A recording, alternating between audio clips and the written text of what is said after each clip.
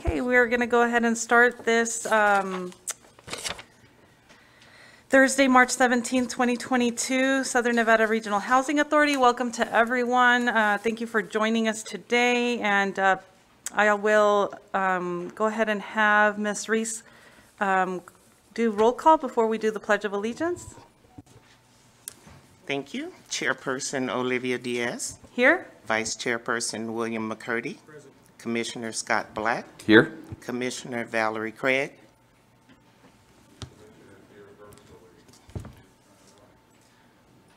Is she online? She is online. We'll note that Commissioner Craig is online virtually. Commissioner Sharon Davis. Here. Commissioner Michael Disman. Here. Commissioner Tick Sigerbloom. Here. Commissioner Dan Shaw. Here. Commissioner Luciana Turner. And if you will all stand and join me in the Pledge of Allegiance. The quorum is present, and we are in compliance with the Nevada Open Meeting Law.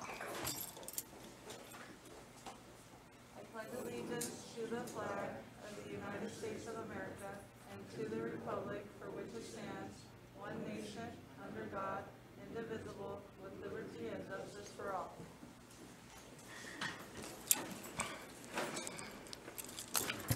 All right, thank you, Ms. Reese. So we'll move on to agenda item number 2, public comment. Public comment during this portion of the agenda must be limited to matters on the agenda for discussion and possible action. If you wish to be heard, come to the speaker's podium, clearly state your name and address, and please spell your last name for the record.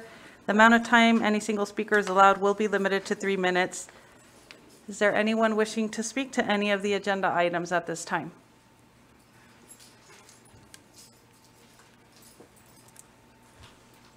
Phyllis Carpenter, and you're doing something with the utility, something about, it's supposed to be a 90-day comment, and you guys are only doing 60. Why is that? Because I know that last March or May, there was a study done, and I downloaded, I'm sorry, I'm out of breath. I downloaded Your name for the record? Phyllis Carpenter, 5200 Alpine, Las Vegas, Nevada, 89107, number 5.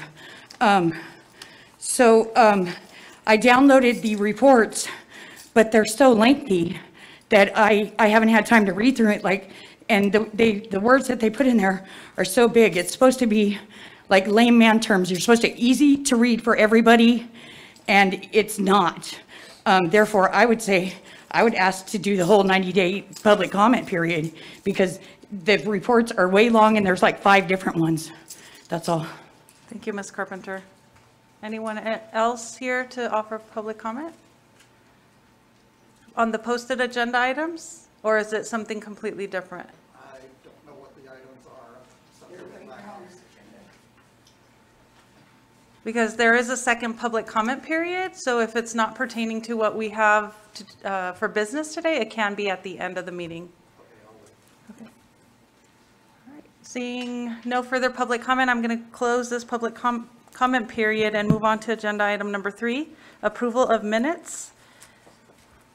Approval of the amended minutes for the regular meeting on January 20th, 2022, and approval of the regular meeting minutes on February 17th, 2022. And I just want to check in with legal counsel. Do we have to take each date separately, or can we do it combined?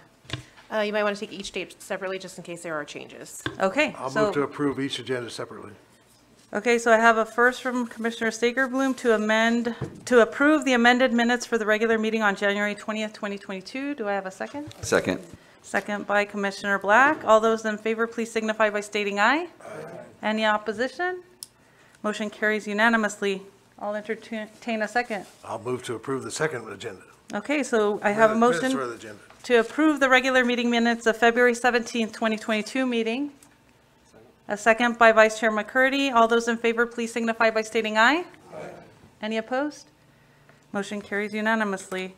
All right, we'll go to number 4, approval of agenda with the inclusion of any emergency items and deletion of any items. So I'll defer to you, Mr. Jordan. Is there any changes that we're making to today's agenda? Yes, there are, Madam Chair. We recommend removing item 9 from the agenda. This is in regards to the 4 standing committees. And I want to let it be known for the record, the committees have not met, but as it relates to the open meetings law, I would like to defer to council to come up and explain how this process will be handled moving forward. All right, Mr. Parker, if you can come and speak to why we are striking agenda item 9 at this time. Good afternoon, Commissioners. Good afternoon, Chairperson Diaz, Vice Chairperson McCurdy. Commissioners, we've asked that this be removed from the agenda today, first because of what Executive Director Jordan just said. There have been no meetings, number one.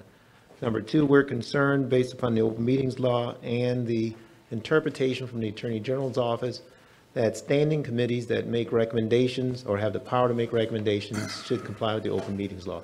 Again, it's not as clear as it once was, but in the abundance of caution, that's what we're recommending from now on. Now, this does not apply to non-standing committees. So there's a difference. And so for purposes of these, we're suggesting from this point forward, we will comply with the open meetings law. And as a result, we're asking this be removed from today's agenda. Any questions?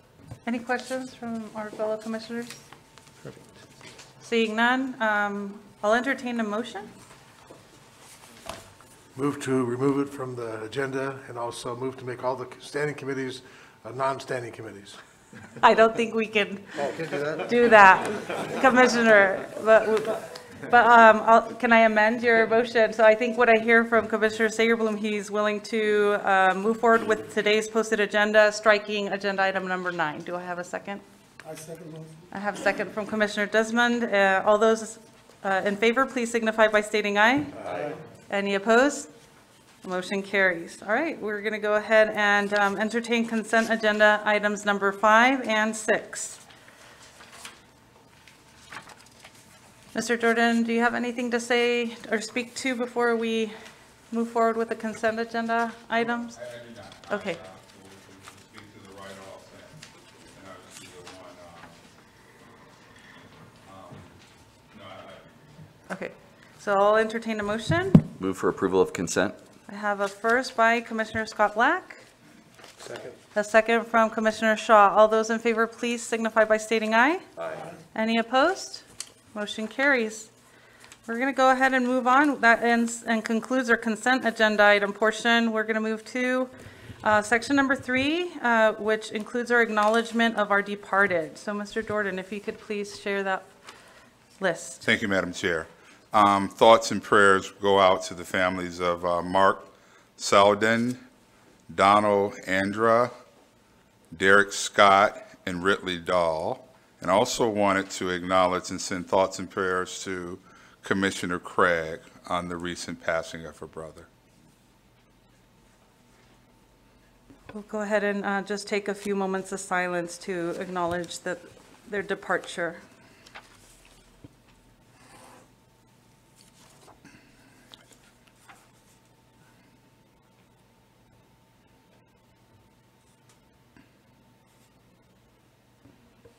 May they all rest in peace, and Commissioner Craig, our sincere condolences as a board for the passing of your brother. We're going to go ahead and move on now to section number 4. These are items taken separately from the consent agenda. So under our consideration today, we have agenda item 8, approval to award the firm fixed contract for energy upgrade and rehab construction services to Validity Construction.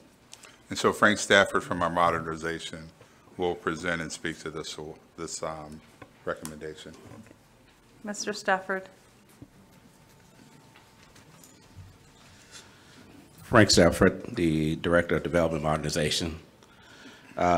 This particular item is we're requesting approval to award contract for energy upgrades and rehabilitation services pursuant to invitation to bid IFB 22017.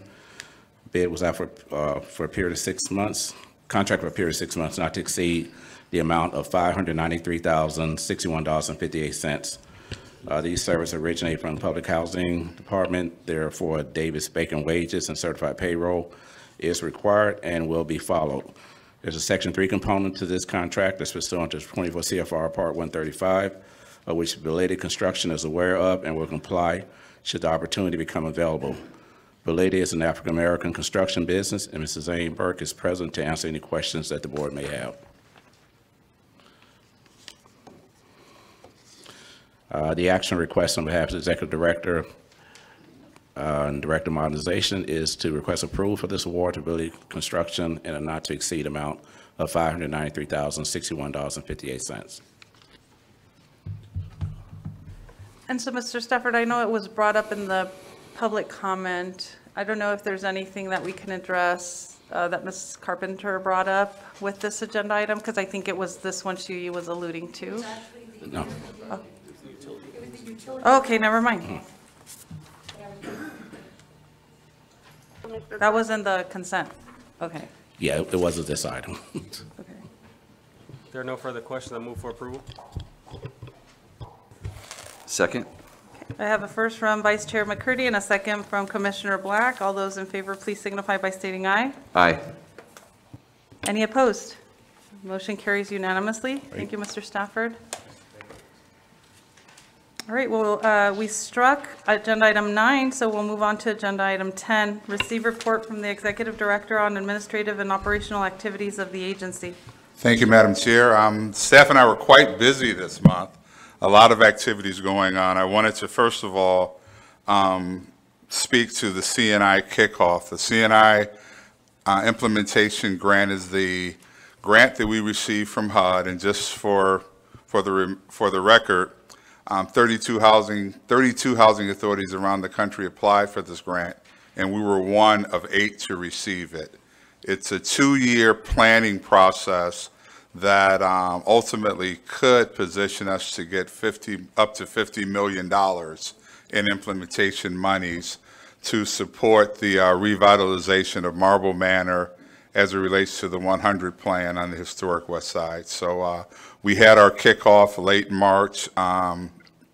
Very, very good meeting. If you're late April or late February, excuse me.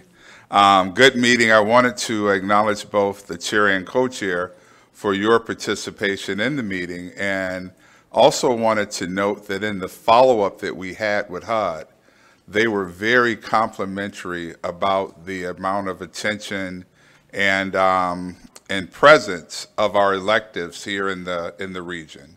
Everyone from our congressman came on, and to the extent calendars allowed, actually stayed on and listened and participated. So that was duly noted. Also wanted to acknowledge the involvement of our resident council president, Madeline Rhodes, at Marble Manor, and also wanted to, in addition to that lengthy process that we participated in, I wanted to acknowledge Madeline and her leadership team for the work they did and a community affair that was held at Marble Manor in conjunction with Black History Month.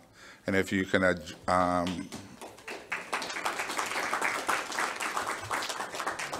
if you can take your attention to the screen, you know, there's a few pictures of Madeline, her leadership team, and myself.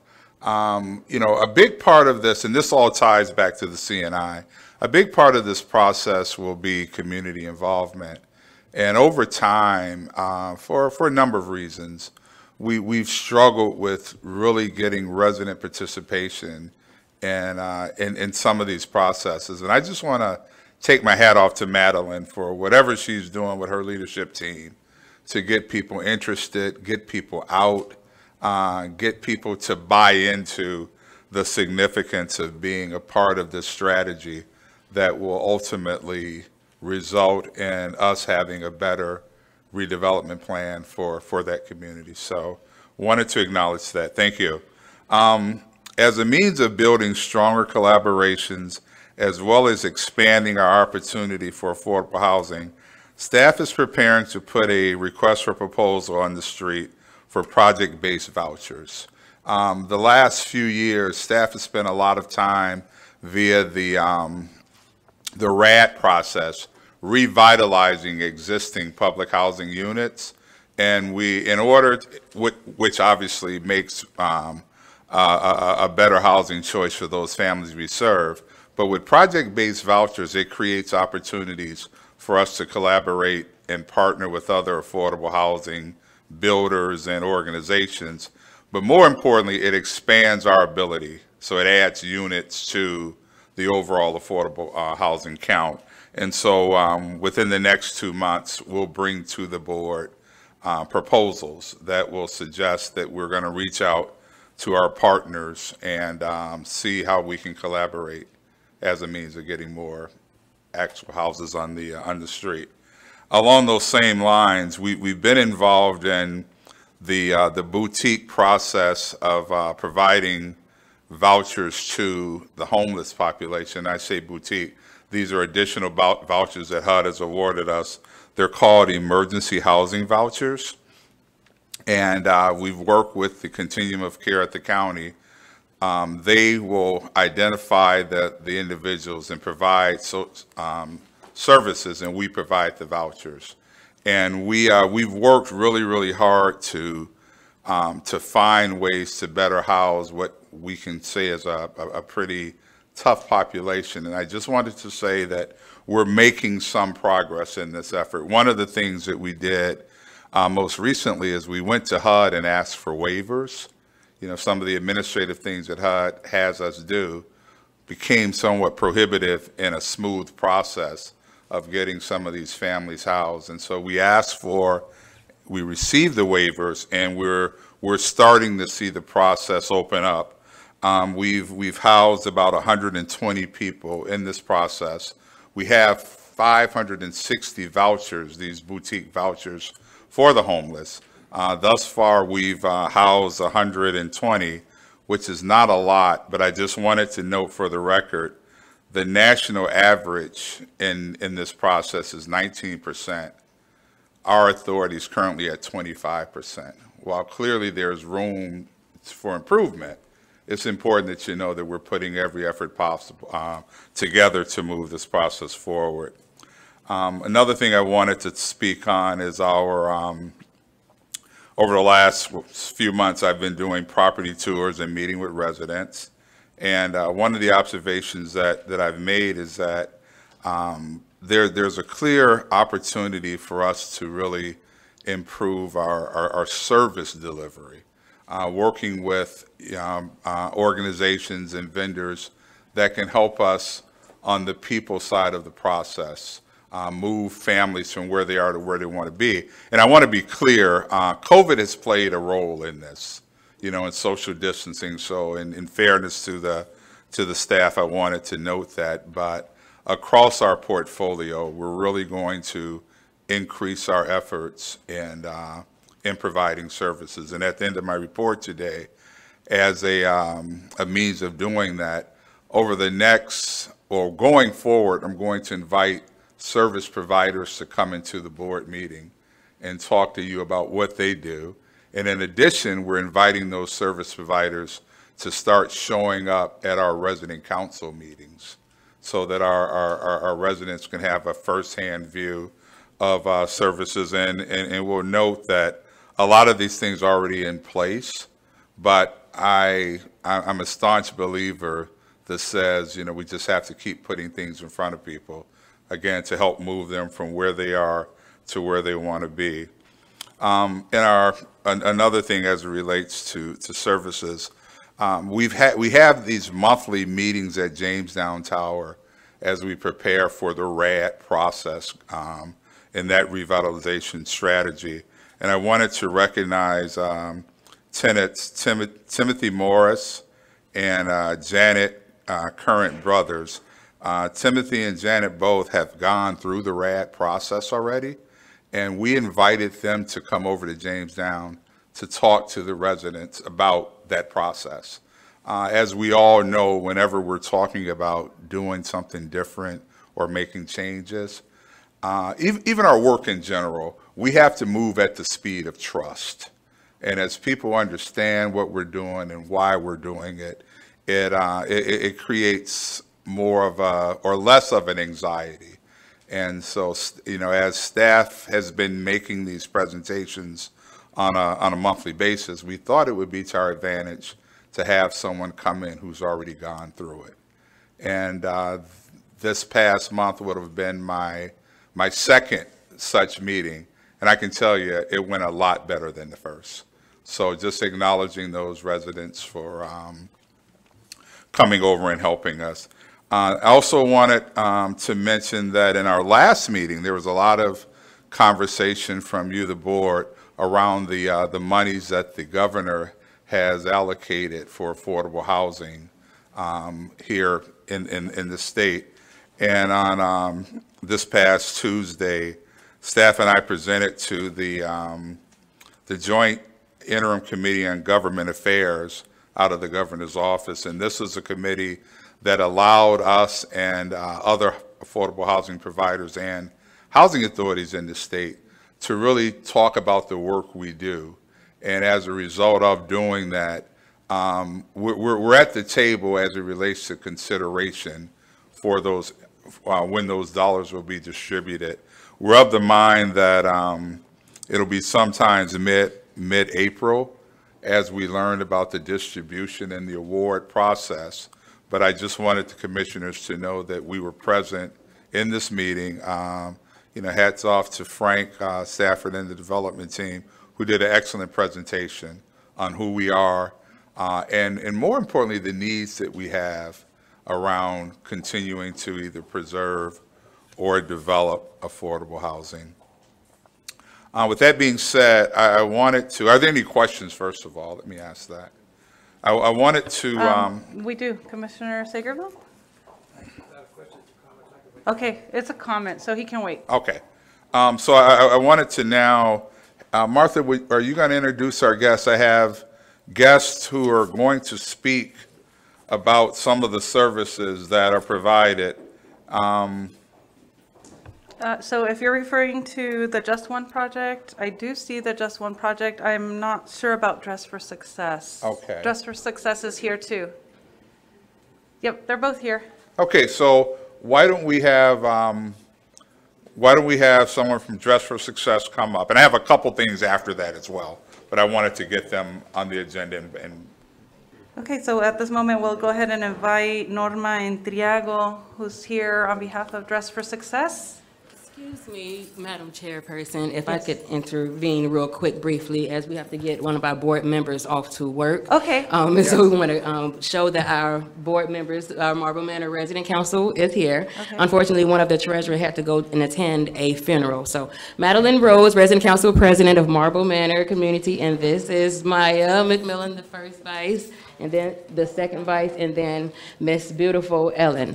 If you don't mind me briefly having a moment of them standing right here so they can see you as we talk with you for a moment. On February 22nd, 2020, the historic West Side Marble Manor Resident Council had its first annual Neighbor Back to Neighborhood Black History event. There's a passage in a blog by Koshin P. Ellison, published February 13th, 2019, entitled, Showing Up for Life Means Showing Up for Others, which can be found on 10%.com, which reads, the simple act of being present with another human being is so moving. What actually matters is showing up to what's happening in front of you and all around you. Showing up for life means showing up for other people. And showing up for other people helps us show up for life. This is how we are of service to others and ourselves. We humbly thank all who showed up, the commissioners who showed up. Ms. Turner actually came and showed up, as well as thank you. Fred, where you at? Thank you for showing up, as well as Executive Director. Thank you so much for showing up, as it is very important. So we thank you for coming and showing up for the Resident Council Marble Manor residents, our honorees, and the community. Nobody cares about what you say. They care about what you do, how you make them feel, and when you show up. We look forward to building a relationship of trust, unity, and quality customer service for the betterment of the residents and the community. There's a couple of quotes that I would like to share before leaving from Maya Angelou. I have learned that people will forget what you said, people will forget what you did, but people will never forget how you made them feel. I come as one, and I stand as 10,000. And this was said, and I'm going to tell you why it was said. It was said because even though I may stand as one, I am here as 10,000. The life journeys of those who came before me led me to me, and mine will lead to someone else's. The journey that is meant to continue towards a country, an Africa, and a world is always getting better from one relay race to the other. Thank you. We thank you all who showed up, and we look forward to working with you, Commissioner, as well as you've expressed us coming closer. Thank you so much, everybody. Thank you from the board. And if anybody would like to say something briefly, please do. Thank you. Can you guys come back up? Yeah. Take a picture. Are these for me? Yeah. Well, yes, these files are for the council, from the council to the housing authority, for those who showed up, and there's a card inside of there as well. On behalf of all of us. On the bar, yes. Okay. Okay.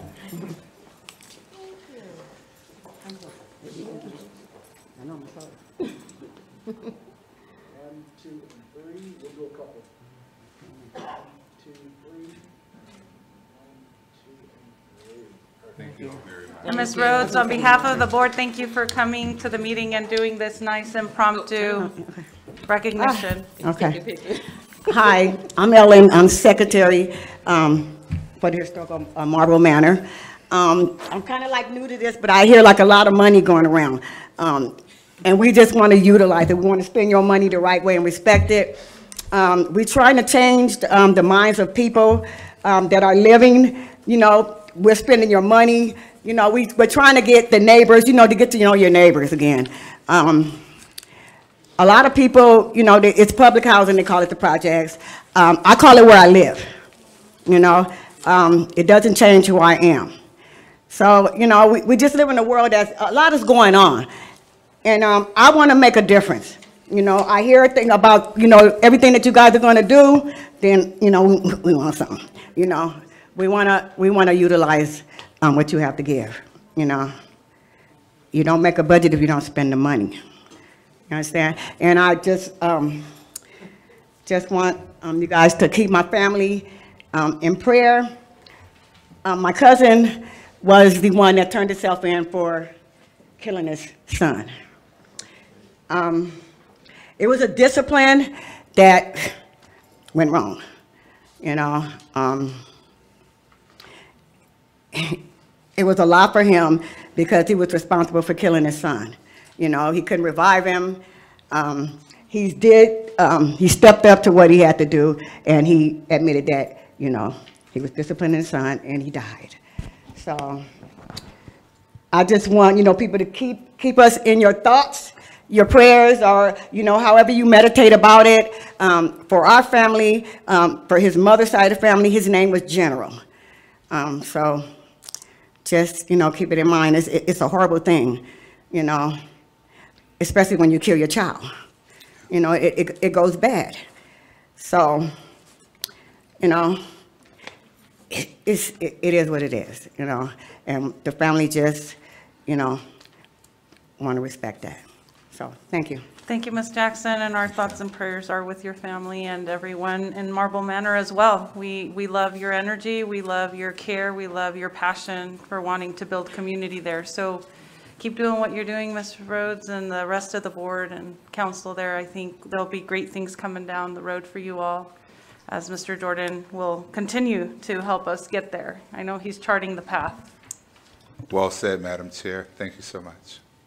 And thank you all. And appreciate that. I was like taken aback. It's the first time after almost 3 years on this board that we had something impromptu and kind. So I'm like, yay, can we have more of these? It's awesome. Go ahead. One more thing. I do also want to disclose as well, and you can pass this out to them if you want to. Pass it out to the rest of the board, so y'all can have this information as well. Okay. So this is basically, it says Historic West Side Marble Manor Resident Council meeting. This is what we're getting ready to have on the 19th. We will be talking about the CNI grant and relating it to the rest of the residents, how and what it actually is. Because a lot of people, what is this? When they're building, when you're breaking down, all of the above. You know what I'm saying? So and so a lot of people just want to know so they can be ready to move versus preparing and understanding that they can actually have a hand in it. So there'll be be communicating about it, but we'll also be looking to do meditation Mondays with the residents, Talk to Me Tuesdays, Walk It Out Wednesdays, Tech Thursdays, as well as Financial Fridays. So we can equip the residents with these things that are simple, but we're pulling out all the different resources and connections so that we can pour over into the community, not just our community, but we're also going to go to the different boards in different locations so we can keep igniting that fire amongst everybody. So show up. Awesome. Thank you. Thank you for the invitation. Thank you. Appreciate you.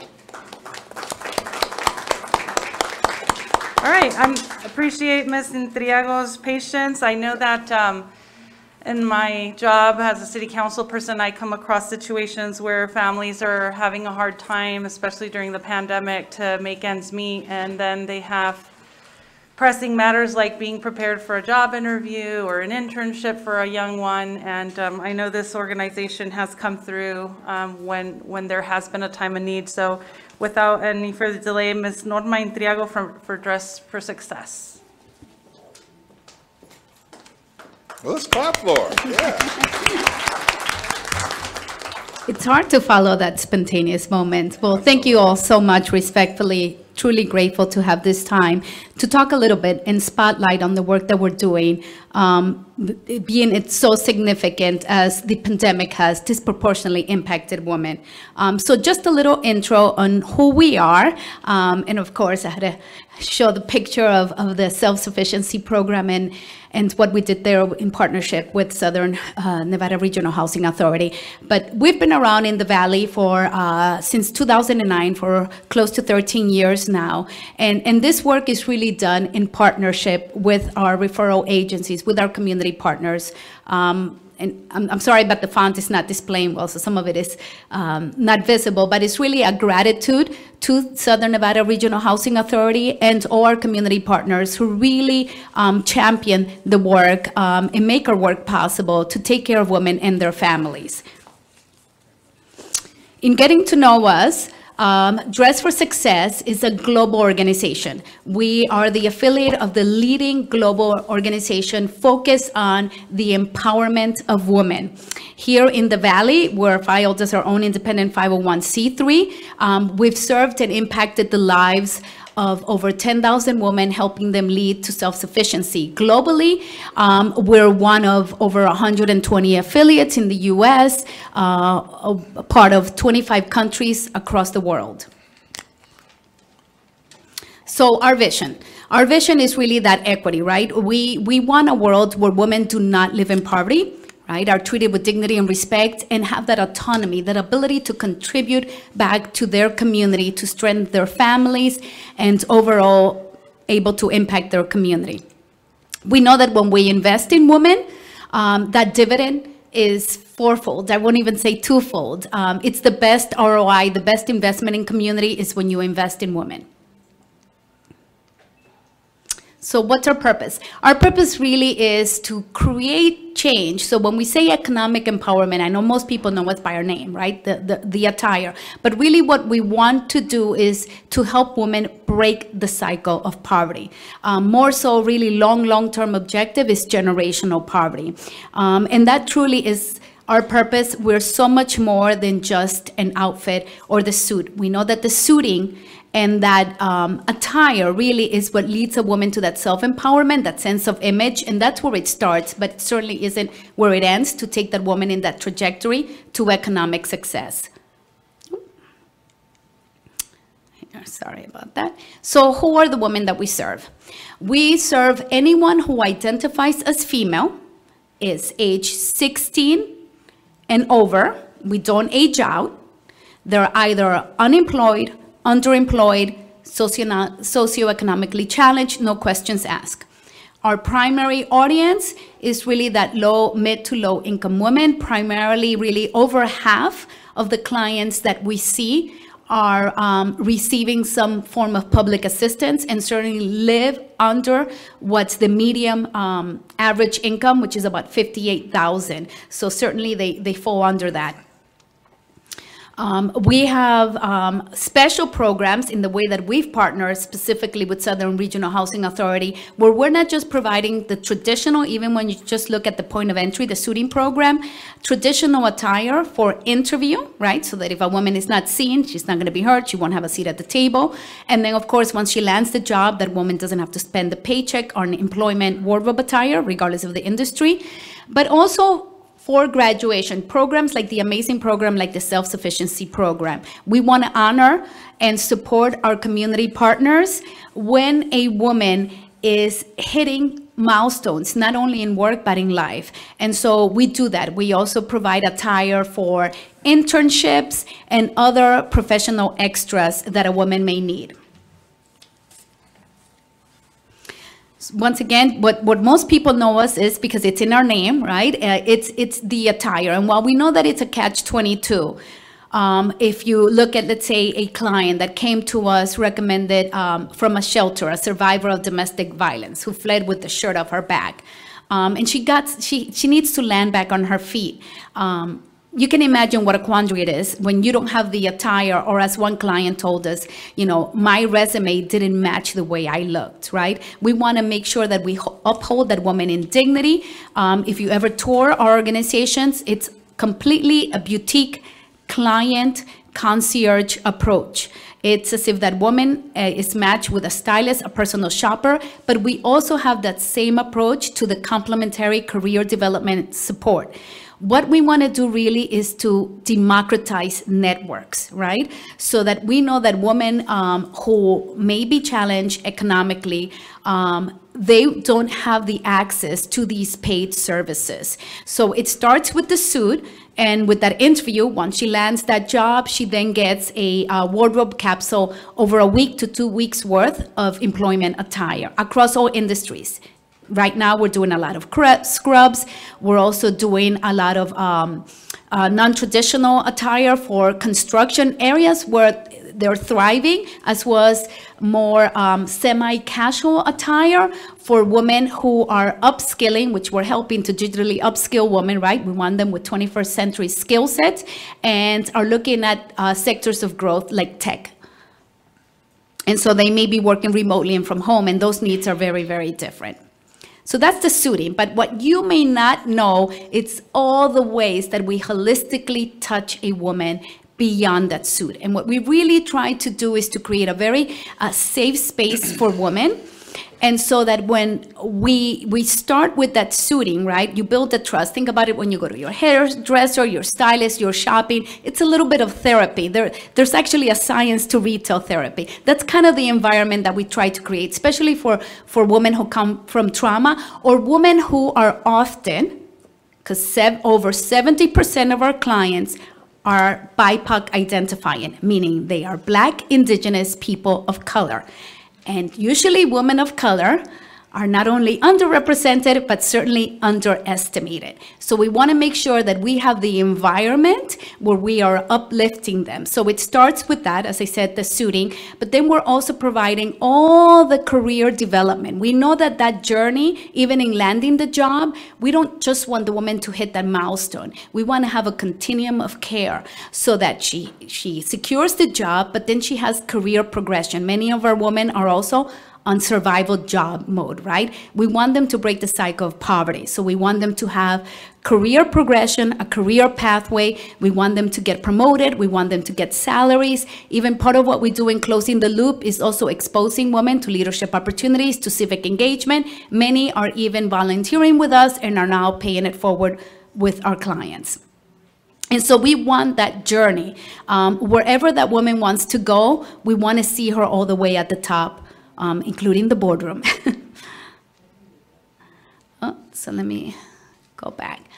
So that was our career center. I think one of the things too that you may not know, and that I refer to with 21st century skill set, is to digitally upskill women. So because Dress for Success Southern Nevada really relies so heavily in partners, we've also have public and private partnerships. And so we've harnessed that intellectual property, right? I don't have to create modules and curriculum and training workshops. That already comes with Google. Google offers it to us. We have a global partnership with Google. And then in turn, I'm providing that to women. Many tracks from very basic, how to use very basic Google tools to all the way to design thinking for entrepreneurs. We've also seen that entrepreneurial and with the way women have been pushed out of the labor market, allows them also more flexibility. And so we've seen as well as an uptick. And then women of color tend to be also be a significant driver in growth as far as business owners. So those are some of the, I'm going to go a little bit faster on that. So what we try to do, once again, is holistically. And when I talk about democratizing networks, that also means that we harness the power of our volunteers and our corporate partners. So just the way that we have a concierge approach with the suiting and the styling, we then open that network of professional women, those career coaches and mentors who can take these women in this journey, who are also speakers for financial literacy and so on, for investment, right? So we're addressing the full need. We know that if a woman is also addressing her personal life or those barriers to job retention, she won't really thrive and be successful. So there are also health and wellness components to our workshops. But once again, it's opening that Rolodex. All those corporate supporters, I don't rely just on their dollar donations. They really help me with my program delivery of services. We're primarily a volunteer-driven organization. So once again, I harness the power of their intellectual property so that they can give them the career coaching and the mentorship that a woman needs to be successful in all the workshops as well. And this is just a slide on leadership. Once again, we want that full trajectory. We want that full career pathway so that if a woman should decide. There is a very interesting stat too when we look at the disparity, especially in mid-management level positions, and we see it here in Nevada, though we've made tremendous gains in gender equity, certainly in political representation. We're one of the lead states there, but we're still not there with the pay, with the wage gap. Not too soon, we just celebrated Equal Pay Day. There's a lot of work to do, and then especially for women of color, particularly for indigenous women who are ranked the lowest, and Latinas. And certainly African-American women as well, but those are the women where we need to shrink that gap. So what we're doing in the way we've evolved, so you may have known us as a provider of workwear. We've become more focused and people are getting to know us more for the career and professional development. But also, once again, more than a laptop, I really want a podium there. It's all the way to the leadership. We know that we're really not going to change things if women are not also in positions of power. These are the many ways that we partner with our community and sort of that what we bring in with our partnership and that global access, right? We're able to harness that. But there's so many ways on so many levels that you can activate with us, whether you're a volunteer, a community partner, a donor, an investor, or where we can come together and collaborate in programming, which we've done. And I'm certainly very excited to hear one of our partners that just won project, because we've worked collaborative with some of those clients. And we know that the way we're tackling the problems today, where women are, I know that the numbers in January, as far as job creation, look really healthy and robust, but most of those jobs went to men. Women are still below where they were. We had in 2020, 13 million women get pushed out of the labor market. We saw some numbers, over 2 more million last year, and we know that that's going to continue to go on. Another thing that's happening right now is that the safety nets are not fully back on. Child care is still a huge issue for our women. The burden of caregiving still primarily falls on women. Also, there's gender segregation in some of that employment data that you will see, because women tend to have two jobs because they tend to be in service sectors. According to a study from the wind sector, in the early stages of the pandemic, women represented 60% of frontline workers. So we are absorbing the risk, and then we had the burden of caregiving. So it's no surprise why women have left. Another thing that I think is really it's a strong suit of Dress for Success is because we are a global organization. Not only am I having daily conversations with the women that I'm serving and understanding their needs or what those barriers are to employment or the kind of employment that they're looking for, but we also collect this data globally so that we're able to see trends. And the trends that stand out, and I don't think this is the one, that's just a picture of our partners. I had sent another updated presentation, but the data that really does stand out is that women, number one, are looking for flexibility as far as hours, right? Because those safety nets are still not back on. In March, we were still 8%, I think actually 9% lower with child care providers. And for many advocates, those numbers were already seen as dismal. So you can imagine where we are today. So women need flexibility. Women also need 21st century skill set. That's what we're seeing the gap. Because a lot of our employers and corporate partners are saying, hey, but Norma, there are so many job positions. I'm having a hard time filling them. And when we talk about 21st century and digitally upskilling, we don't just mean the tech jobs or engineering or the STEAM and STEM fields. We also mean that the world has had to pivot really fast. Corporations worked remotely. Project management has changed. The way we collaborate in a virtual world has changed. And we need to specifically close the gap to digitally upskill women of color. So that's just some of the team members. That's myself and my colleague who's the Director of Community Impact. And so we're super grateful for this time, for this honor, to be able to share our mission and the way that we can band together as a community. Another big trend is wraparound services. And so that's why I'm so grateful for folks like the Just One Project and other community partners who are able to do that, because so many of the issues that women face are cross-cutting issues.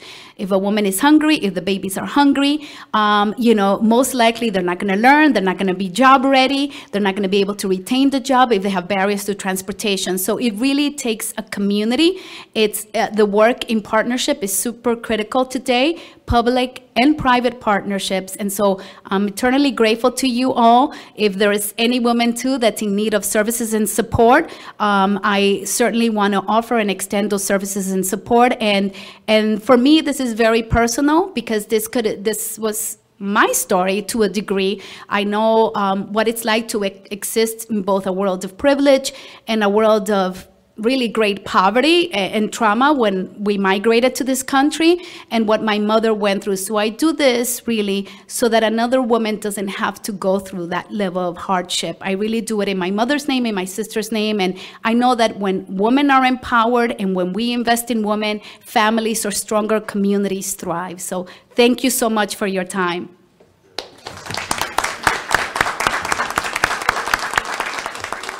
Thank you, Ms. Triago. Very fitting for Women's History Month. March is Women's History Month, so love the love and empowerment. But I'm sure there's so much more we could talk about how important this work is to all communities here in Southern Nevada. So thank you for expanding my knowledge of what you did, because I really only thought about the suiting aspect, but I really didn't know about all the other initiatives you have going. So definitely I need to be upskilled and informed in everything you guys do.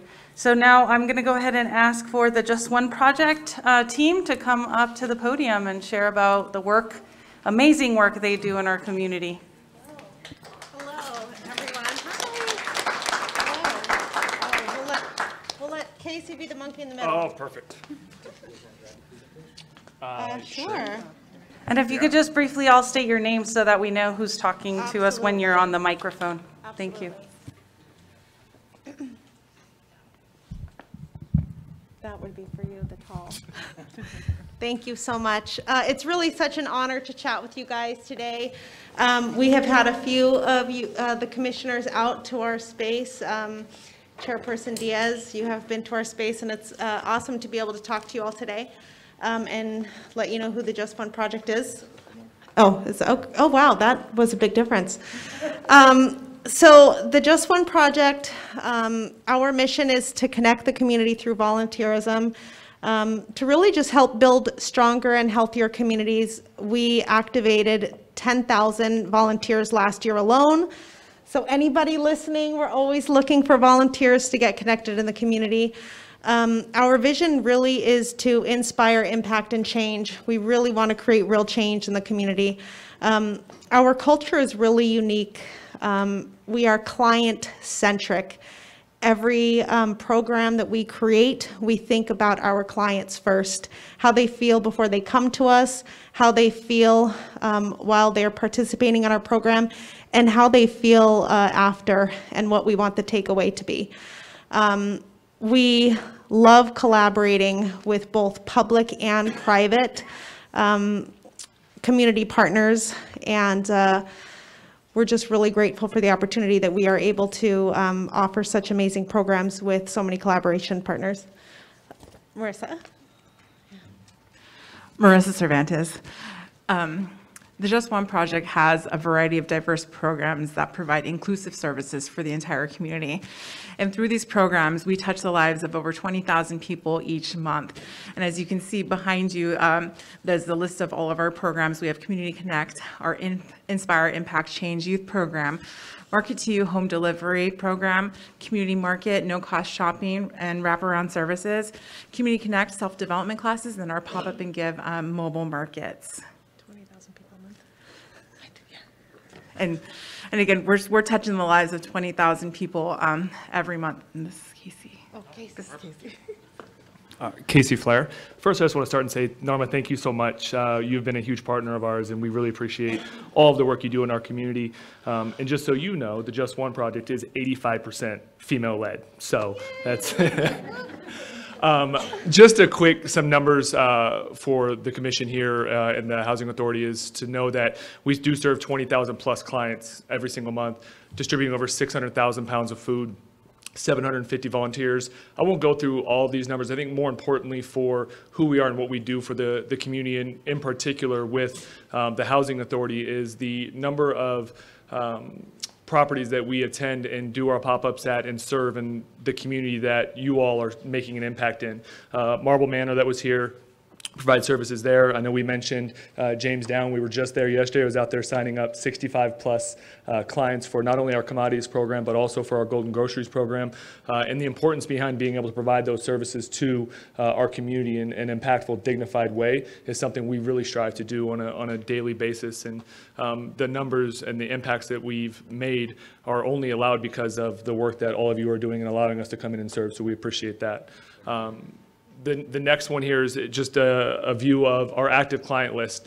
As we mentioned, 20,000 plus. Of those, 2,700 are homebound clients. Every single day, we have drivers that are on the road delivering these groceries directly to the doorsteps of our most vulnerable seniors, some of them being in the properties that were discussed earlier as far as Marble Manor and James Down. We have 4 drivers, volunteers, as Norma's team does as well. We rely heavily on our volunteers that are allowing us to take a month's worth of groceries to each one of these green dots each month. So not just once, this isn't one delivery, this is every single month we are visiting these locations. Talking about our pop-ups and what we're really known for in the community is us popping up at a location and providing services to that community. We provide 13 pop-ups each month, the third Saturday of each month at these locations. Those would be the pink locations that you see on there. Those are on CCSD school sites. We're in a 2-hour time frame. We're able to serve over 10,000 community members with groceries. If you look at the green dots, those are our 23 senior housing locations, and really what we're looking at for those is the next slide, and that's our partnership with the Housing Authority, where 7 of those 23 that we are going to are part of that. James Down, as you can see, is on there, Robert Gordon, Harry Levy, and you guys can read it, Bennett, Dorothy. So those are our ability to go into the community, bring the groceries into the community, and really make an impact at those locations.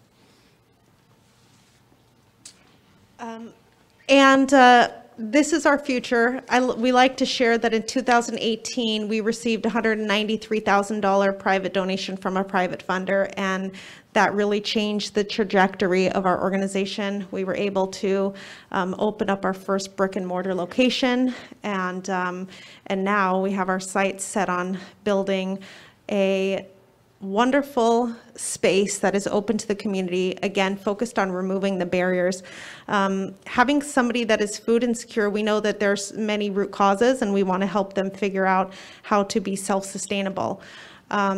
Removing barriers and really just treating with dignity and respect, and offering a space where our clients want to be and they're open to receive services. And for any of you guys that haven't come in, we would love for you guys to take a tour. We are located on Bonanza and Rancho and Bonanza. One thing that we're super proud of is that most people that come in and tour, they say that there's an energy unlike any other place that they felt, and that's because we have 30 plus amazing client-centric teammates that are dedicated, cause-driven, passionate people about serving the community. So please, if anybody wants to come take a tour, just reach out to us and we would love to show you around. That's it. Thank you, Just One Thank Project. you so much. Thank you. Oh, Brooke. Yes. The past chair is asking, is there contact information on here, or how can they or we get a hold of you in the future? How can I set up a tour? I'm curious. Oh, yes, I'll give you my card. Okay, great. Thank you. Any other questions? Commissioner Davis, you have a question? Oh, a card. Okay, so just come on down and give everyone your contact info. No questions? Comments? Okay, thank you so much, Just One. And I'll give it back to you, Mr. Jordan. Thank you, Madam Chair. I'd like to conclude my report with some acknowledgements, if I may. I want to say a happy belated birthday to both Commissioner Davis and Commissioner Desmond. I learned in some communications with them this month that they both celebrated birthdays, so happy belated birthday to you both. Happy belated birthday. I also wanted to acknowledge 30 years of employment effective in this month, and Fred Heron, 31 years of employment. Okay. Right?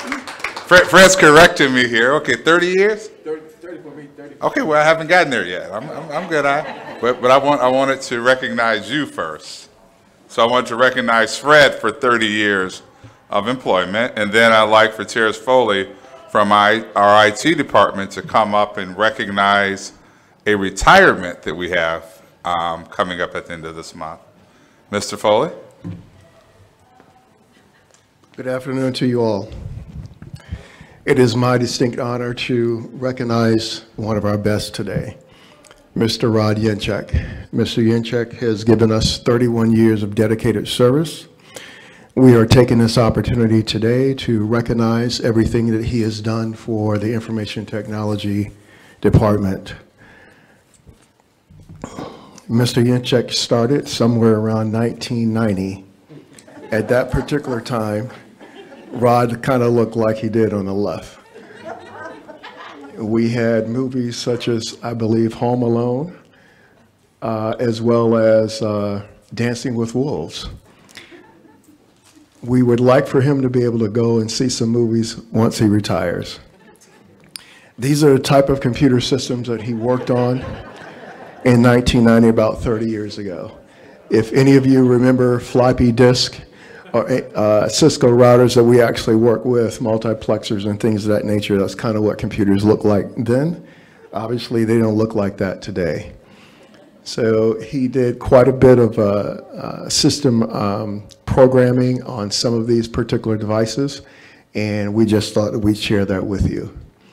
Again, later on in the 1990s, those of you that had cell phones that looked like those on the left, BlackBerry devices, and then our compact servers, that's kind of what they look like in the middle there. So Rod worked on technologies such as Nobel Network Services and running things like Alpha DEC, as well as wide area network programming. In the year 2000s, we migrated from Novell networks over into the Microsoft networks. Most of us now work on Windows machines. We just completed a Windows 10 rollout here in the last 6 or 7 months. And again, email came abroad, and as well as Red Hat and Linux. So in the middle of 2000, he met his lovely wife, Angela, who's here with him today. They've been married since 2013. He also has 2 other brothers on the left. I believe one of them looks exactly like Rod, if I'm not mistaken. He has a twin, and also his mother there on the right. So what will Rod do with all of his free time? Will he continue to follow all of the Marvel worlds, or will he spend time with his family? Rod and Sophia on the left, Rod and Luna in the middle, and snowboarding with his brother. That's one of the activities that he enjoys doing. Well, so at this particular time, we would like to recognize Mr. Rod Yenchek of 31 years of valuable service in the IT department.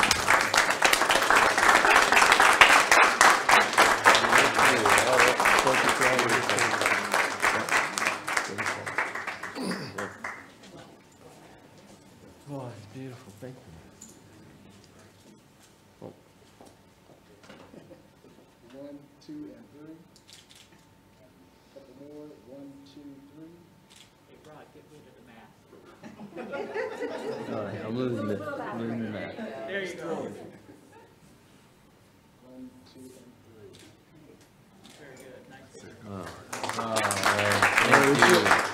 It's yours, Rod. Jeez. Oh my gosh. Well, it's been a long ride. It's at some point it's been treacherous. Most of the time it's been a great experience. I loved working for the Housing Authority. You know, it's been really good to me. You know, they kept this whole time. You know, I was such a screw up in my 20s. I can't believe they let me work here. But I'm so thankful for that. And you know, they just kept the paychecks rolling in and providing the insurance. I'm so thankful for that. You know, I could put, you know, food on the table, clothes on my back, and you know, provide me with a home over my head, and it's just been a great experience. The everyday grind was a little bit challenging. You know, Mondays were even worse, but you know, hey, overall it's been a great experience. And how many SNRHA staff has you know, worked under 7 executive directors that you know, need this and that and everything else? But you know, I think I got that record beat. But anyway, to staff, I just want to say how I appreciate you guys, and you guys have just made it all worthwhile. And again, I keep saying this, but it's been both an honor and a privilege and a pleasure working with this staff. And the IT, I can't say enough about how great I appreciate you guys. It's been a great experience, and when I go out in the world, I'm gonna hold you guys close to my heart and think about you guys. And I really am gonna miss you guys. Thank you.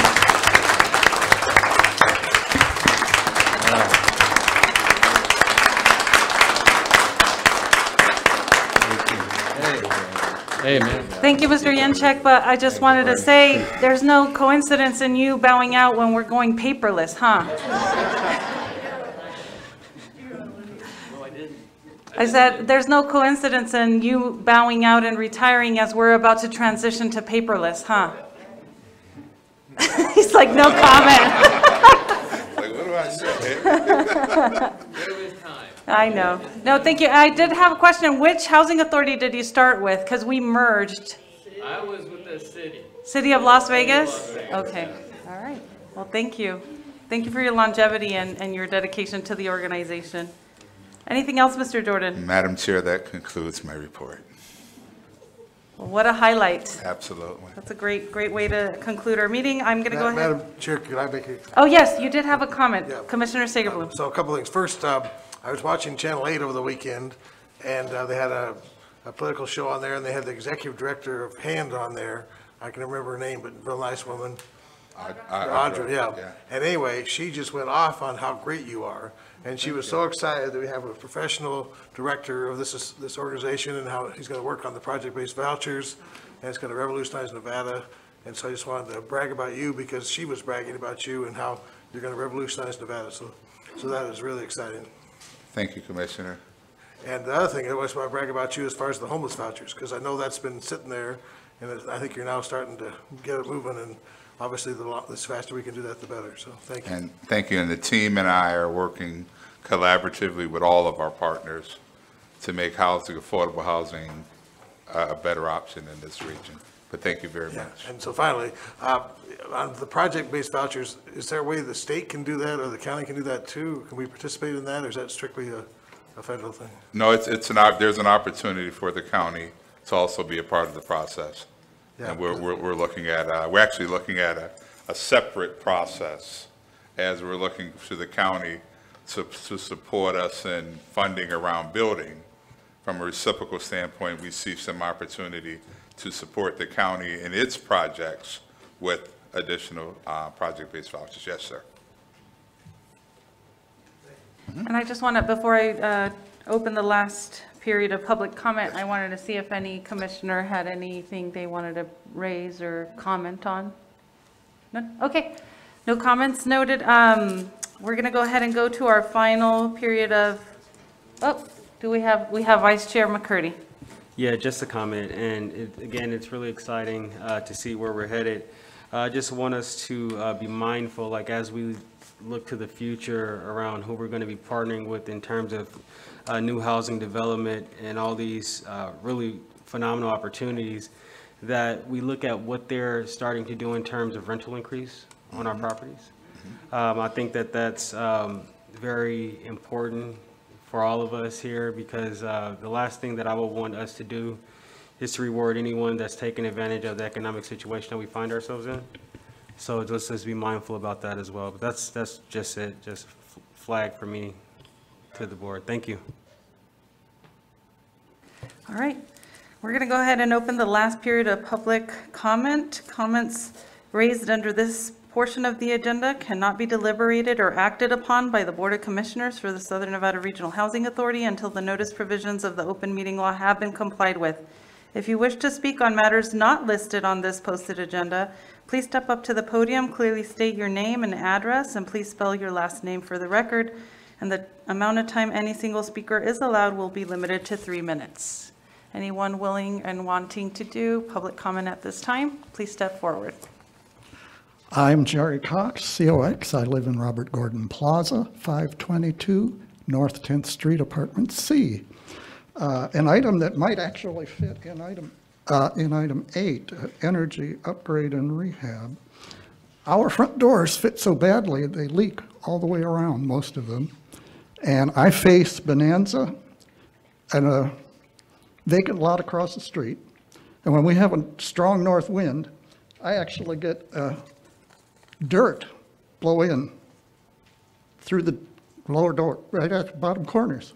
Actually, didn't sweep up too much of it. It's kind of hard to sweep dirt into an envelope, but I brought some.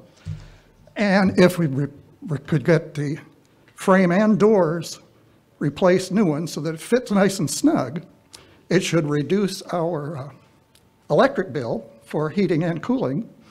And I have a sinus condition. That dust blowing in really does me in, and it would cut down the dust that blows in. That's what I had. Thank you. Thank you, Mr. Cox. I know that Mr. Jordan has taken note and all the staff that are here, so we appreciate you coming to tell us about it. Okay, thank you. Anyone else here for public comment? Phyllis Carpenter, 5200 Alpine. Happy St. Patrick's Day anyways. So I've asked for a meeting with the director numerous times. Each time I'm shot down. He can meet with Ms. Rhodes, he can meet with Tina, the new president of Sartini, but he refuses to meet with me. He sends me to Ava. Ava has known about the issues that I actually went to her office yesterday. She was supposed to call me back at 11, and I was down on that side of town, so I figured I'm just gonna pop in and have a sit down with her, because if I'm in her face, she can't, she can't just push it off. So I sat down, and she already knew about most of the issues prior, but I would like a sit down with him. Anyways, it was very rude of you to show up at at the trailer park, Moulin Earl. They waited for you for like an hour and a half the other day. You showed up late. They said you couldn't answer any of their questions. And that kind of upset them. They said that there is a hole in the side of the gate, because it runs along the freeway, that trailer park does, and that the homeless, there's like 6 of the new trailers that was just put in a few years ago, they're empty, and the homeless are coming in, and they're afraid that they're going to start living in them and take over that trailer park. As well as, you guys say you support the resident councils, but it seems like the only ones that prosper from that is the organizations that the employees form to do the support for the residents, and we don't get any support. I was on the Marble Manor Resident Council, and she was appointed. It's supposed to be the duly elected resident council, as well as it says in the CFRs that it's the duly elected resident councils that the housing authority or the management have to be invited into a meeting. In our bylaws, it says that they can show up whenever they want to observe the meetings. So we need to go through and redo the bylaws, as well as the annual plans. Why is it that North Las Vegas just had their annual plan? If you're Southern Nevada Regional Housing Authority and you all came together in 2010, why is each municipality still pulling their grants? You know what I mean? And the other day in the paper, they put in the legal notices, and I'm one of the people that do get the paper, but they justify that that's how they get the public comments. That's how they tell the people about the public comments. But how many of you get the paper? You know what I mean? How many of you get the notifications? It used to be they sent them out in the mail anytime there was an annual plan or a 5-year that was coming up, notifying us of a meeting. And in the newspaper, it used to be they put them in for a week straight. Now it's like 2 days, I think, is what from the papers that I have read, which I think that needs to be addressed. Yeah, I guess that's it. Oh, and Section 3 is not a training program. It was an act of Congress, and they keep saying it's a training program. It's not. It's the most qualified low-income individual gets first dibs at that job. Until they have denied it, then they can go outreach to whoever they want.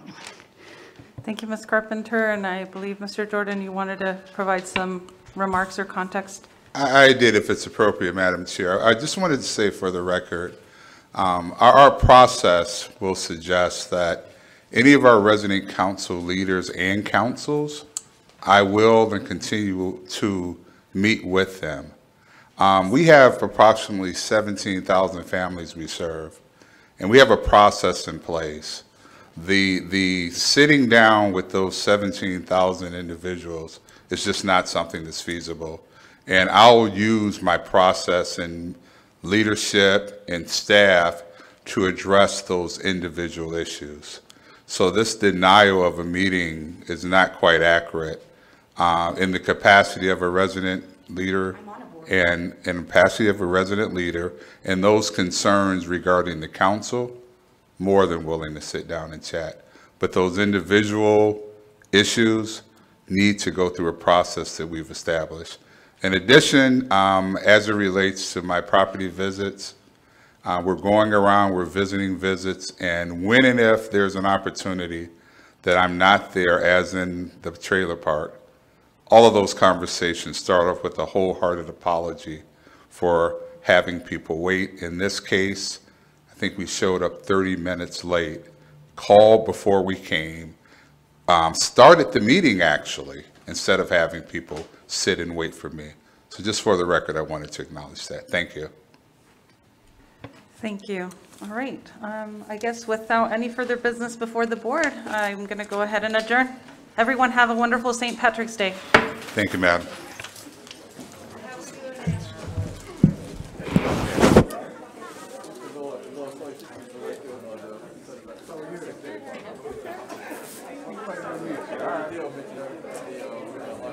Yeah, that's right. Thank you. Thank you. Absolutely.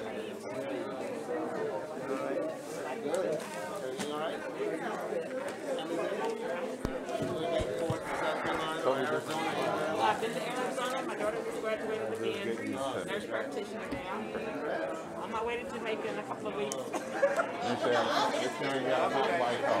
Let me get out of here. I'll see you at 3:30. All right, thank you. All right.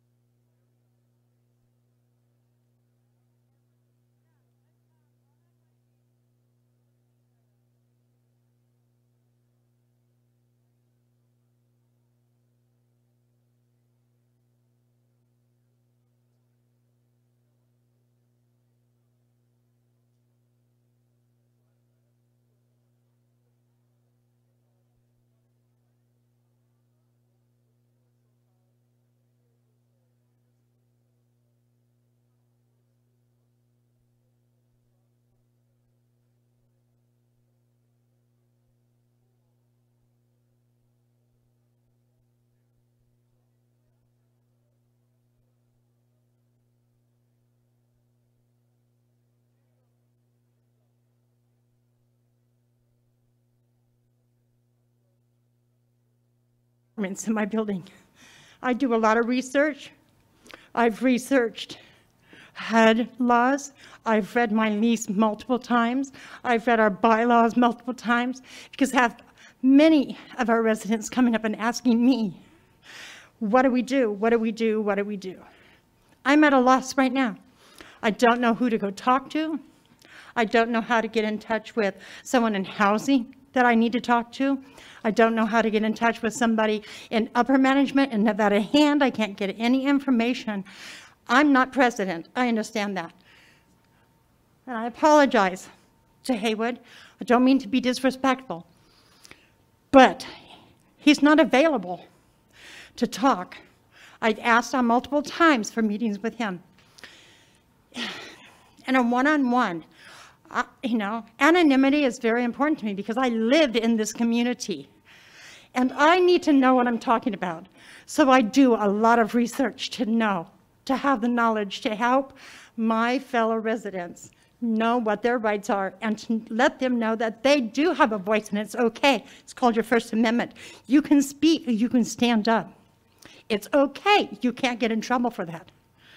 And that it's not right. And I also let them know it's not right for anybody to threaten you with a lease violation or a write-up, you know, or tell you, like I said in the last meeting, what do you expect? You live in housing.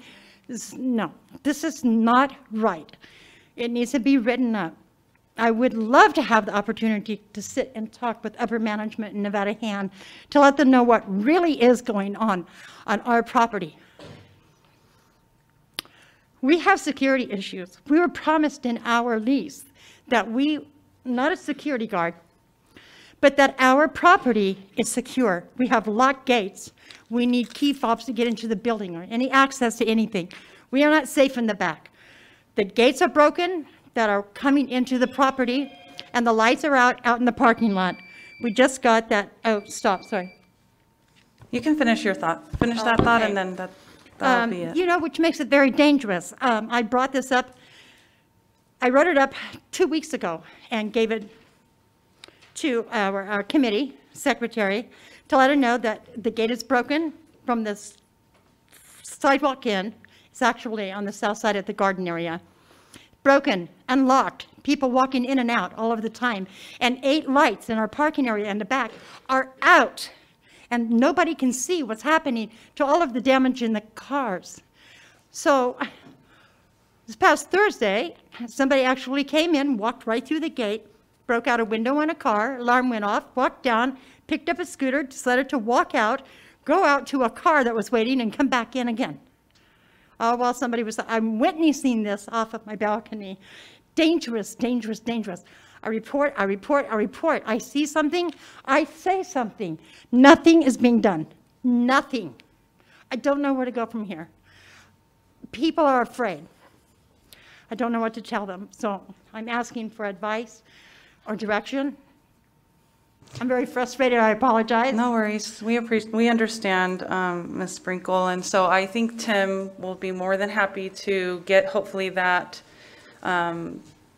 appointment going to speak to upper management about all these issues, but public safety is a huge one. And so if let's say the property management can't get it under wraps, then that's when they have to kind of also bring in the local law enforcement authority that can help maybe keep a more vigilant eye, or the lighting needs to definitely be addressed. So just go ahead and talk to Tim, and hopefully he can get you channeled with the right people. Thank you. Thank you.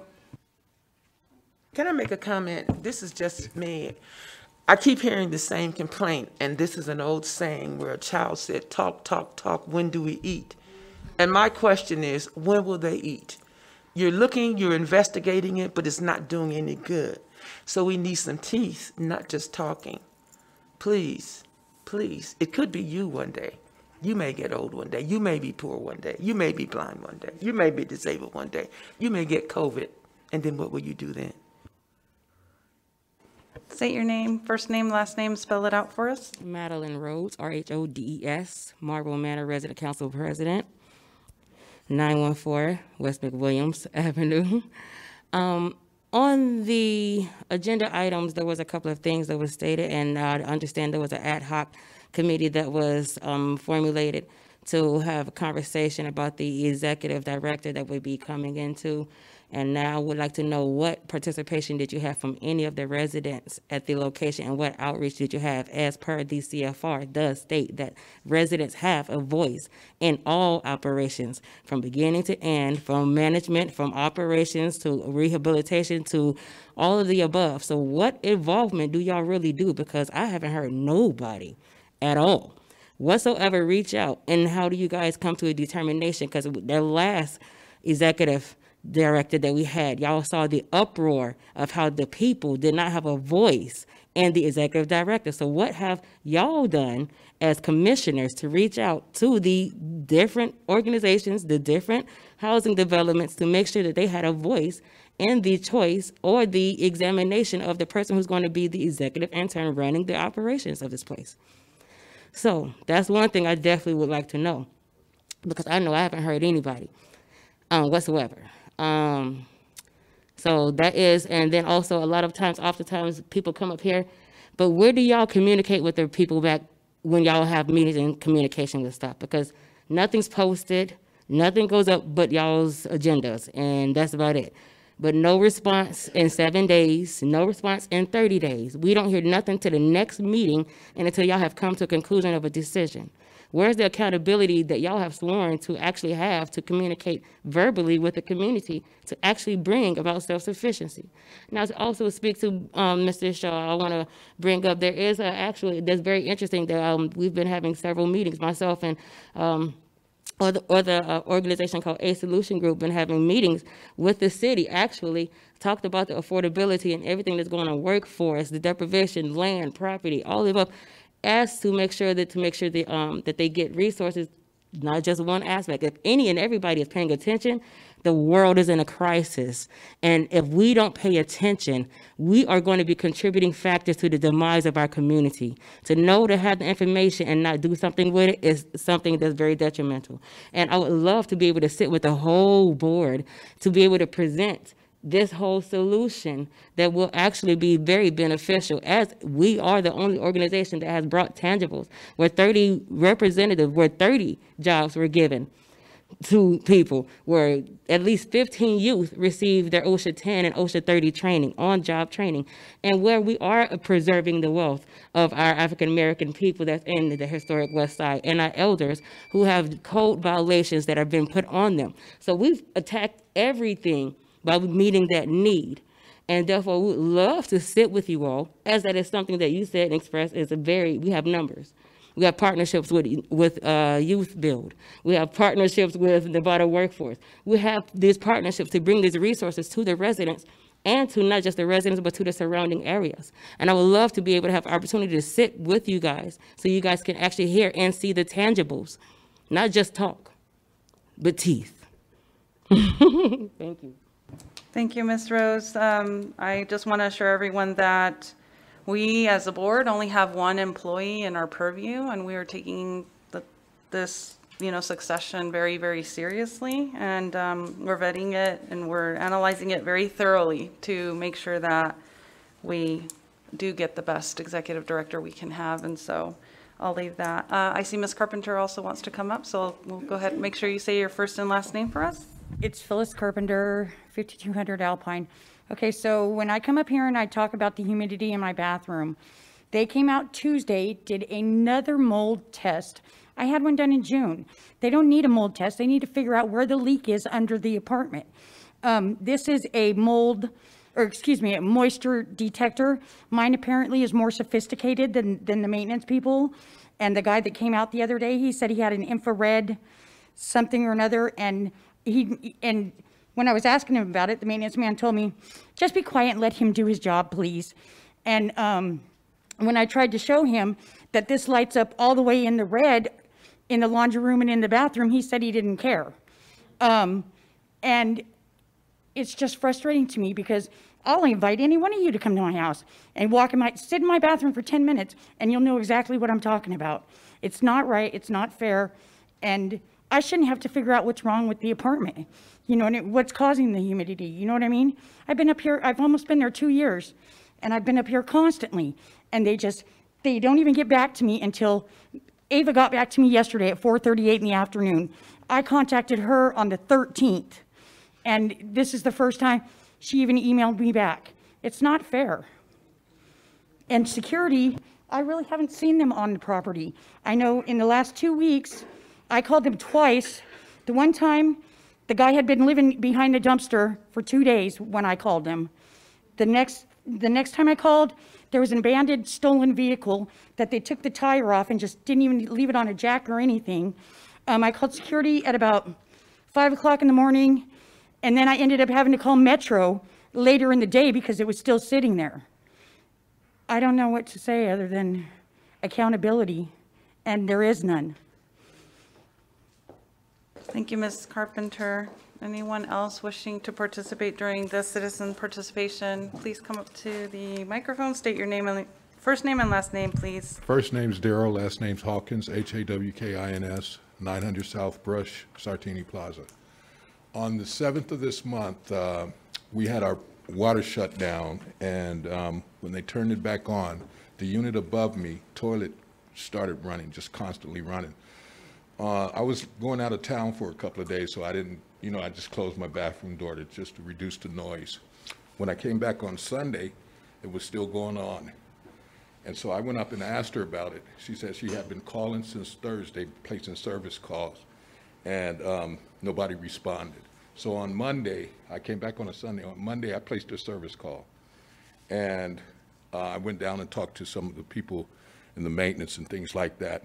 But the reason why I found out, the reason why they didn't respond is because it wasn't an emergency. The water was running constantly for 4 days in the toilet. And these are tankless toilets, which are noisy when they flush, and it's constantly going. The lady that was staying there in apartment 418 was wearing earplugs because of the noise. She said she just had been calling them constantly on a daily basis, but they didn't have to respond until 10 days because it wasn't an emergency. I just think that something should be changed about that. It's we're in the desert. It's a lot of water wasted. Just wanted to bring it to your attention. I'm usually bringing water to you all the time. Okay. Thank you, Mr. Hawkins, and I'm sure Mr. Grossley took note of that so that he can have the conversation with our maintenance staff about priorities and especially water waste. Hi again, it's Sarah Morgan, M-O-R-G-A-N. I wanted to apologize for my timing. It's okay. We kind of, if you want to pick up where you left off, because we already heard. Just feels like their gang.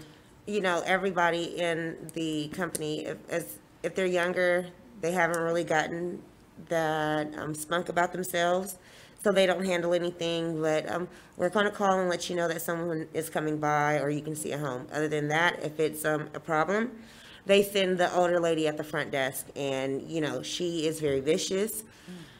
I was raised to be respectful. On my way here, I was screaming on the phone, "God bless you, have a great day," because they keep calling me.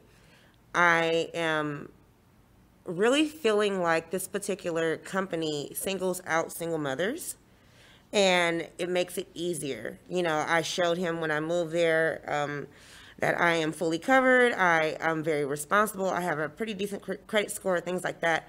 And when you just review everything that I've gone through with this gentleman, he backs up basically his behavior and his demeanor as, well, everybody talks to me crazy, so I get to talk to you crazy as well.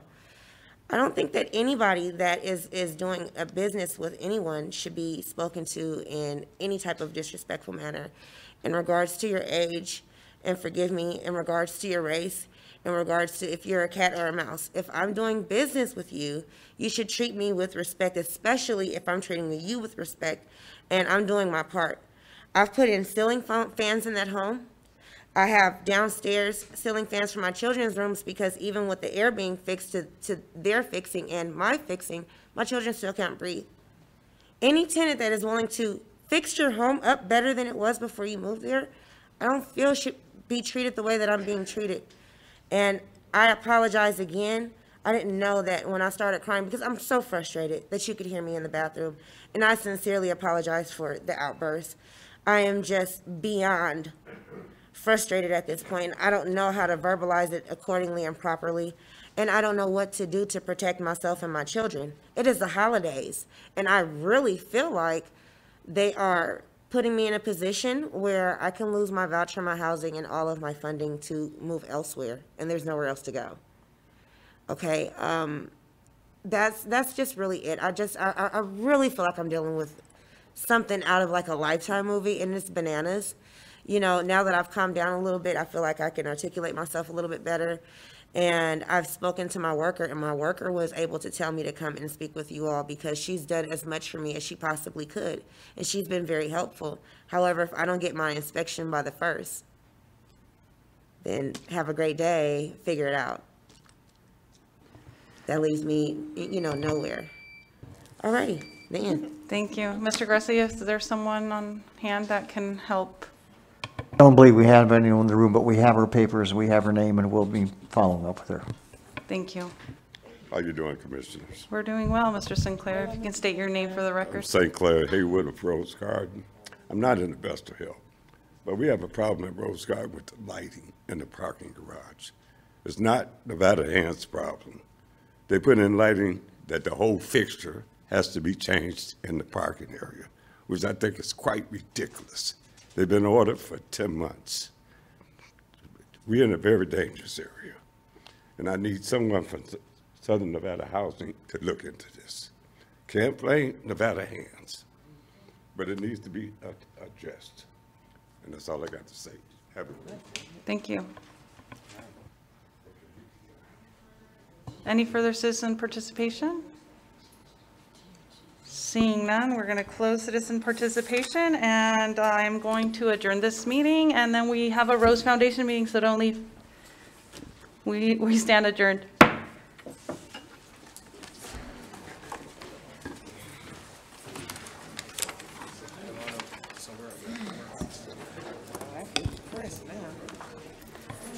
So are you?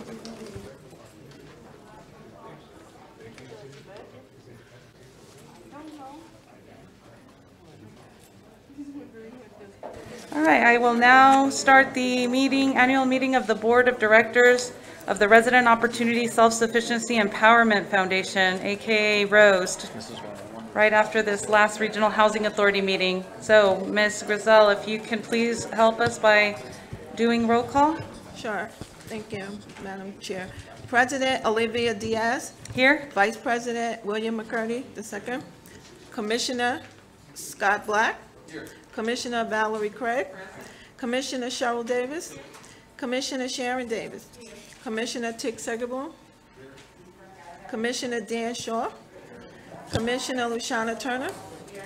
Treasurer Fred Herron. And Secretary John Gressley. Here. All right, thank you so much. It seems like, Go go ahead, Quorum is finish. present, and we are in compliance with the Nevada open meeting law. Thank you very much, Ms. Grizel. Item number 2, citizen participation. Items raised under this portion of the agenda cannot be deliberated or acted upon by the Board of Directors of Resident Opportunity Self-Sufficiency Empowerment Foundation until the notice provisions of the open meeting law have been complied with. If you wish to speak on matters on or off the agenda, please step up to the podium and clearly state your name and address. In consideration of others, avoid repetition and limit your comments to no more than 3 minutes. To ensure all persons are offered an equal opportunity to speak, each subject matter will be limited to 12 minutes. As a courtesy, we would also ask that those not speaking be seated and not interrupt the speaker or the directors. Is there anyone here to give us any type of citizen participation? Seeing none, we'll move to agenda item 3, approval of the agenda. I move approval of the agenda. So I have a first motion to approve the agenda by our Executive Director, John Gressley, and a second by Cheryl Davis. All those in favor, please signify by saying aye. Aye. Any opposed? That motion carries. Agenda item 4, for discussion and possible action. We have 4A, approval of Rose Foundation's budget for fiscal year ending September 30th, 2020. And who will speak to this matter, Mr. Gressley? Well, I guess I will. I was hoping that Mr. Herron would be here, and he had hoped that this item would be earlier so he could attend. But I would just point out this, it's not a very large budget. It's a small budget that's balanced and that represents the support that we're able to provide through the receipt of charitable contributions as a 501c3. Rose Foundation, for the benefit of those that are not on the board, is a separate organization from the Housing Authority, but set up for the purpose of receiving charitable contributions to support various activities of the Housing Authority benefiting our residents. So we have a budget for $25,500, and I would like to recommend it be approved as a member of this board. I'd like to move for approval of the budget. Well, we have a first, so just so I'm clear, we have A and a B to approve. So just seeking clarity from our legal counsel, does that need to be stated in the motion? We're only approving A at this point. A at this point? Okay, Yes. so this motion to approve is for 4A. Can you Correct. clarify? Yes. Motion to approve item A, budget.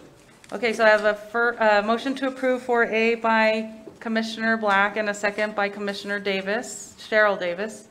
All those in favor, please signify by saying aye. Aye. Any opposed? The motion carries unanimously, and we'll move on to 4B, approval of amendment to the Rose Foundation's Articles of Incorporation to be consistent with the second amended and restated bylaws, and to submit the amended Articles of Incorporation to the Secretary of State and here in Nevada. Commissioners, the background on this is that the bylaws were amended, but the Articles of Incorporation have not been caught up to the new amended bylaws. And we thought, and this was basically because of the change in the number of members of the board. At one time, it was a 15-member board. But after the changeover in the organization of the Housing Authority and of the Rose Foundation, the bylaws were amended to reduce it to the 11 that it is today. But the Articles of Incorporation were never amended. So this is simply to update the Articles of Incorporation, file them with the Secretary of State to reflect the current membership of the board.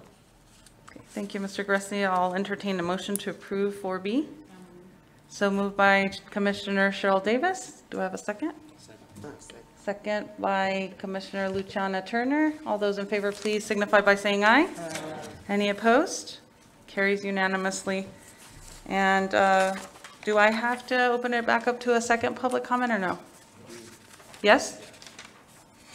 No, you do after the end of the entire, after B.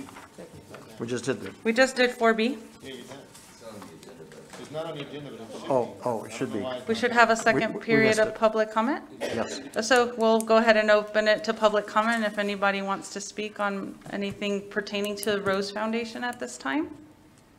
Seeing none, I'll go ahead and entertain a motion to adjourn this Rose Foundation. I have a first by Commissioner McCurdy and a second from Commissioner Craig. Okay, all those in favor of adjourning? Aye. Okay, motion carries unanimously. Thank you, everyone. Have a wonderful afternoon. We stand adjourned.